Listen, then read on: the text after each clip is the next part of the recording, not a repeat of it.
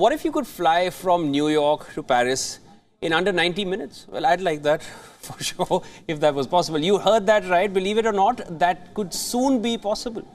Now, Destinus, a Swiss startup company, is working on a hypersonic plane project and has unveiled its third demonstrator plane.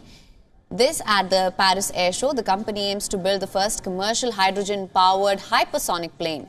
Hypersonic speed is 5 times faster than supersonic. Simply put, the hypersonic plane could be able to cover 14,000 kilometers in just 4 hours. Now, according to the company, the aircraft will be designed to accommodate 25 passengers. It would be able to fly at 5 to 10 times the speed of sound at a cruise altitude of 33 kilometers. The hypersonic plane is expected to take flight by 2030, but the Switzerland-based company isn't the only one working on such planes.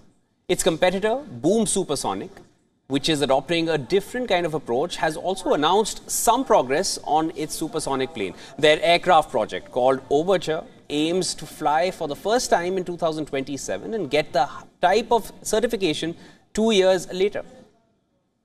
Aviation analysts, however, believe that hyper and supersonic planes returning to the skies soon may be overhyped.